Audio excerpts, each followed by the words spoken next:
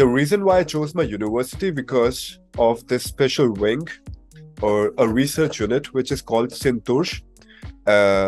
It's in the it's an abbreviation, full form of which is in Portuguese. It's a center dedicated for sustainability, tourism, and well-being.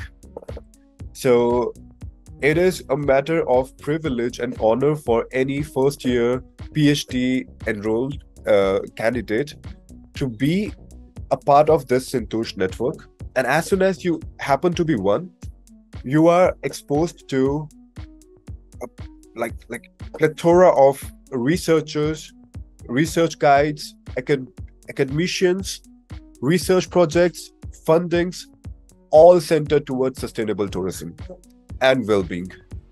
There I found how biggest organizations on the planet like UNWTO are getting involved into certain research projects, establishing tourism satellite accounting in the region where I come from in Portugal, to something as narrow as understanding how perhaps we could utilize the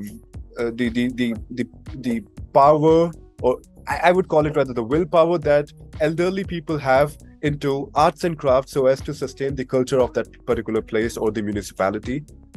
These topics range very diverse, but the amount of exposure that this particular research wing is providing is immense.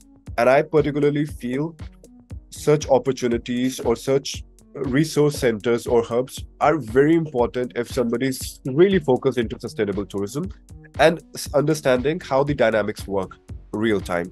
So again, one common trait of its success, why is it so successful over the years, why is it receiving funding, is because it is working on real-time tourism projects and not just some passive academic research. So that's my take on that.